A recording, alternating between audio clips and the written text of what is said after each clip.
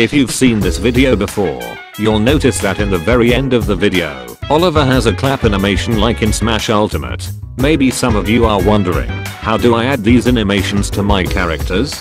Should I wait for the lastest Maavo version to add my clap animation? Well, I made something very special for you guys. And I released it long ago, but I legit forgot to make a video about it. The clap test. It's literally just a character that tests if your character has a clap animation.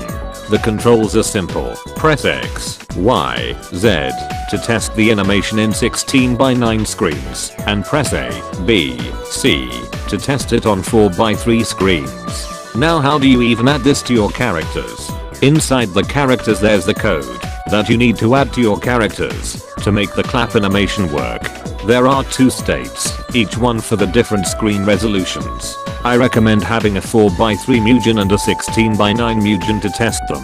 Then you also gotta add the animations that are in the animation file, the ones that say add this to your char.